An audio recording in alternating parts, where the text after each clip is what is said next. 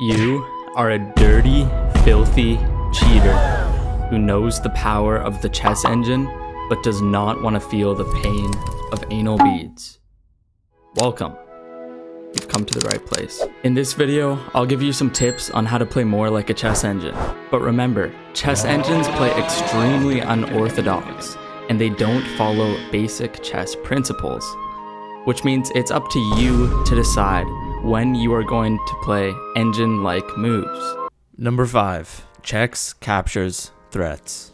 Engines don't start by dreaming up fancy strategies. They look for the fastest way to blow the position open. Before you think about anything else, quickly scan. Any checks? Any captures? Any forcing threats? If yes, calculate them.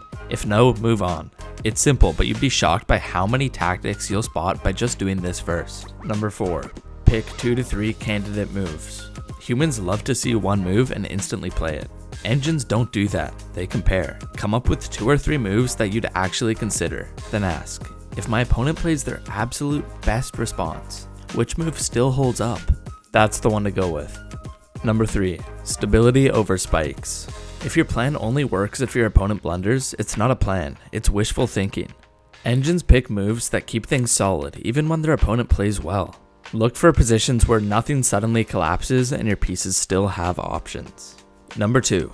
Improve your worst piece. No tactics? Fine. Look around and find your most useless piece, and then fix it. Give it a better square, open up a file, free it from blocking something. And while you're at it, throw in one of those quiet moves that ruins your opponent's plans. These boring moves are how engines slowly squeeze out wins. Number 1. The null move test. This one's simple. Pretend you skip your turn. What's the most annoying thing your opponent could do? Now stop it. Engines run this "what if they move twice" test. They do this to avoid getting blindsided. You should do this too. So here's a quick recap of everything we learned. Number 1. Checks, captures, threats. Number 2. Compare before committing. Number 3. Solid lines beat fragile tactics. Number 4. Make it useful and block their plans. Number 5. Anticipate and stop their best idea. Run through that every move and you will play sharper, more calculated, and play way more like a chess engine. If you found this useful, consider subscribing for more content like this. Thanks for watching.